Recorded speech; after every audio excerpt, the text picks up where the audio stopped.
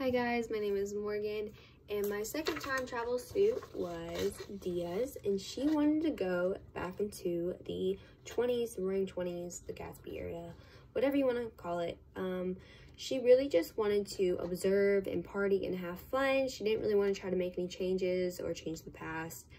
So I looked up actually some old photos of flapper dresses and, really tried to recreate a look that fit that time period so there wouldn't be any cultural constraints, so people wouldn't know she's from the future or just not in that time period at all.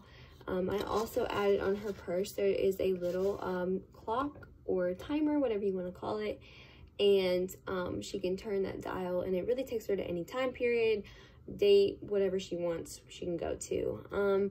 So when creating her look, I tried to use the goal of evaluation and execution to create this look. I took her ideas, and since she didn't want to try to change anything in the future or change anything in the past, I just kind of gave her a simple outfit with no gadgets or gizmos on it, just be able to change her time whenever she wanted to, so she could just go in the 20s and have fun.